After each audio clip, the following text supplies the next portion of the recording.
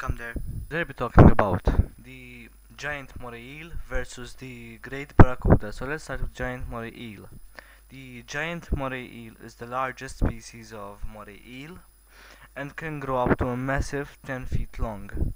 This animal has very razor sharp teeth which it uses to hunt with.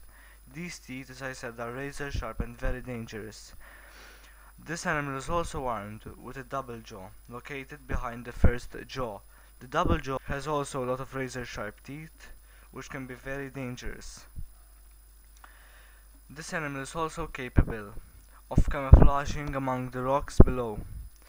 It has a dark greenish body to brown, and this animal is also very flexible and strong. So let's talk about the great barracuda. The great barracuda can grow up to 6 feet long and is the largest species of barracuda. This animal is also very fast, can reach the speeds of 27 miles per hour, which is very fast, and has razor sharp teeth which it attacks with. These teeth are very sharp. So this animal, as I said, is also very fast and have sharp teeth and can grow up to 6 feet long.